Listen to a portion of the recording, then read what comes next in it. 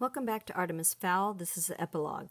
So this is a follow-up to the story that we just finished. And you can see that the font is different. This is Foley's journal once again, like the prologue. Now that you have reviewed the case file, you must realize what a dangerous creature this Fowl is. There is a tendency to romanticize Artemis, to attribute to him qualities that he does not possess. The fact that he used his wish to heal his mother is not a sign of affection. He did it simply because the social services were already investigating his case, and it was only a matter of time before he was put into care. He kept the existence of the people quiet only so that he could continue to exploit them over the years, which he did on several occasions. His one mistake was leaving Captain Short alive. Holly became the LEP's foremost expert in the Artemis Fowl cases, and was invaluable in the fight against the people's most feared enemy. This fight was to continue across several decades.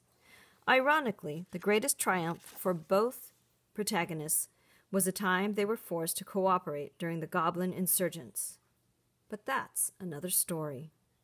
Report compiled by Dr. J. Argonne, B. Psych, for the LEP Academy files.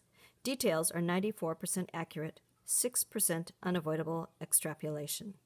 The end. Okay, Artemis Fowl is a series. The Arctic Incident is the second book. I think there's around 7 books, so if you like this story, you might want to continue reading the Artemis Fowl series. Also, Disney Plus has come out with the movie, so that's out there also. Hope you enjoyed it.